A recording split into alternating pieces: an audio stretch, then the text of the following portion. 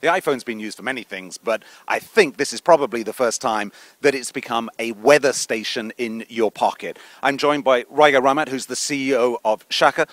What was the story behind this? Where did it come from? Well, basically, the device actually was born, or the idea of the device was born when I was looking for a connected wind meter while being a beginner windsurfer myself. Right. So basically, what we found out, there was nothing on the market like this, and we started working on that ever since.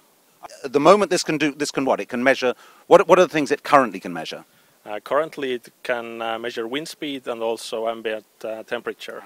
Right. Yeah. So who's going to use this? A nice use case is volunteer firefighters, Right, who can actually crowdsource weather data and then predict where the fire will move. Now, this product itself had somewhat of a curious birth, because here we are in Estonia, here we are in Tallinn, and yet at some point you guys ended up in China. What was that about?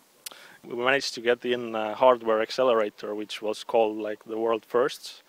It was called Hackcelerator. Okay. And then it was actually taking place in China, Shenzhen. Yep. I would say it's not built in China, this is actually built here in Estonia. Exactly. We came back, and then basically right now we are producing it here. Brilliant. Raigo, thank you very much indeed.